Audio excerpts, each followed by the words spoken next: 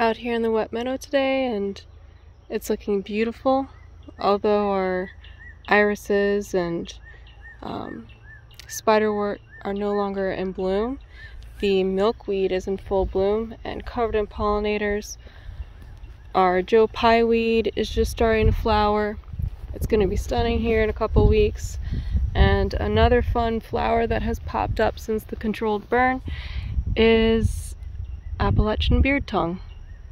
It is everywhere in the Wet Meadow and butterflies are all over them. It's really pretty. Highly encourage people to walk through here and take a look at the butterflies popping up. We also have our swamp rose mallow coming up, and that's going to be absolutely gorgeous later this summer. So keep walking through here and see the way it's developing. It's really neat.